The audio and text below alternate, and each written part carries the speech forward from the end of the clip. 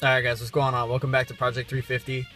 What we're going to do today is we're going to try and get rid of the last remaining bits of cancer on the front end of the 350.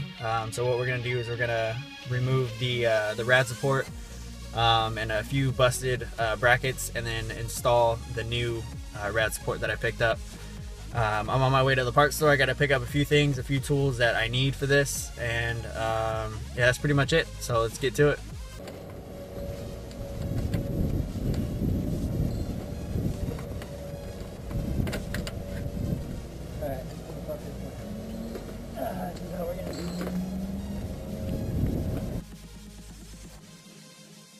Two hours later.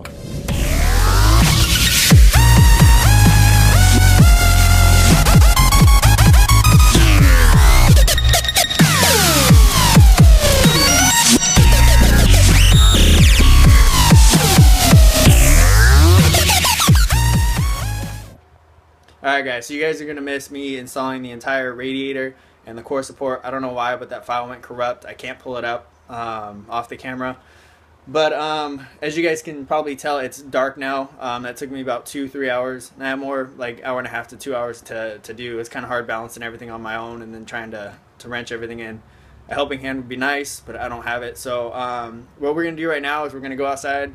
We're going to go jump into it. I'm going to try and remove the headlights, do a couple more things with the rad support, and I think get rid of some of the brackets, and then we'll see how far we can get tonight.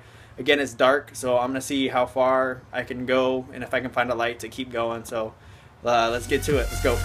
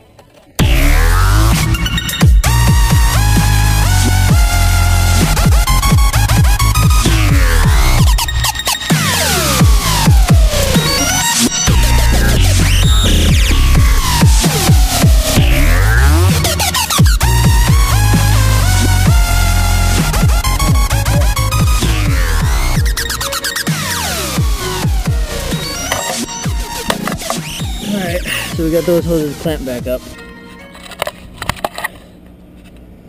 Got the headlight bracket and the headlights removed.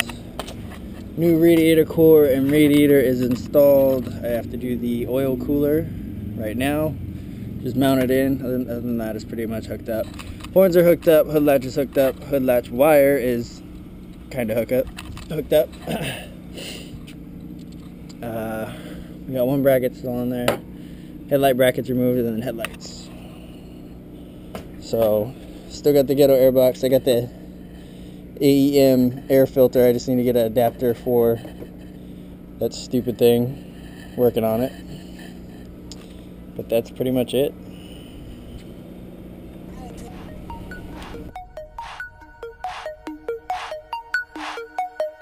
You on the blow point.